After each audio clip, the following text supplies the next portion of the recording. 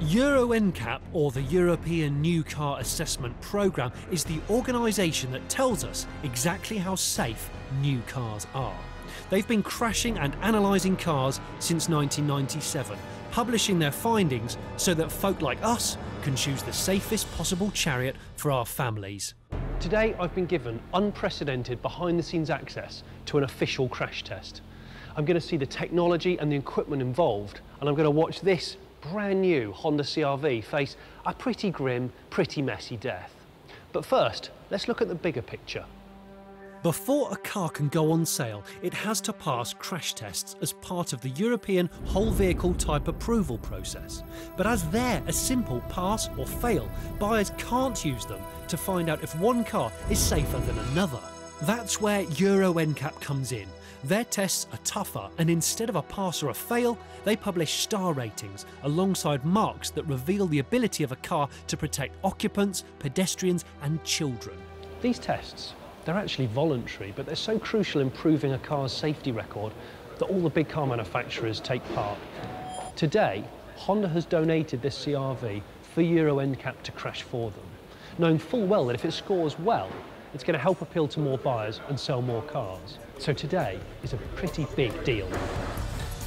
The CR-V, which is built in the UK, is being tested at Thatcham in England, one of several NCAP facilities across Europe.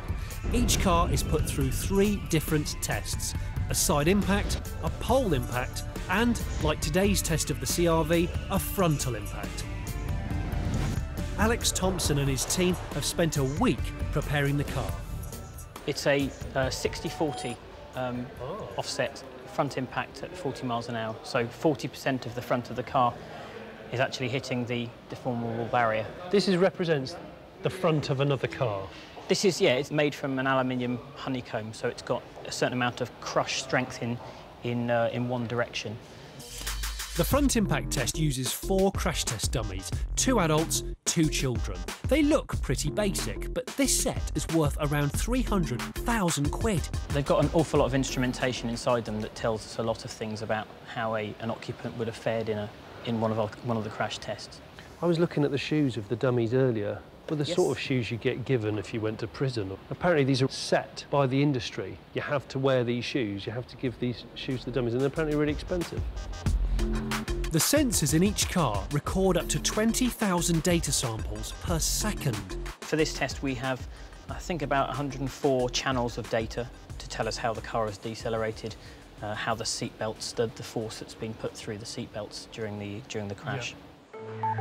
The dummies are so sensitive, we have to wait for the test lab to reach the right temperature before the crash can take place.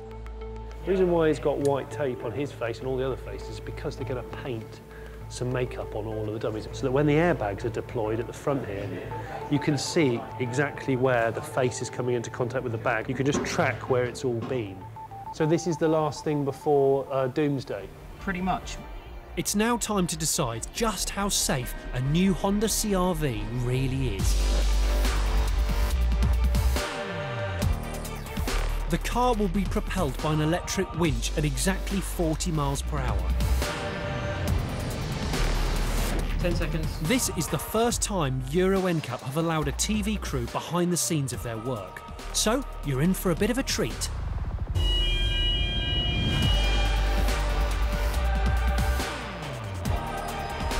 Okay, this is it.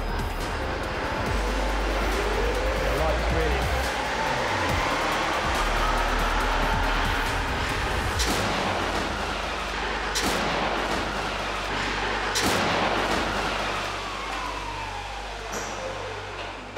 Jeepers creepers.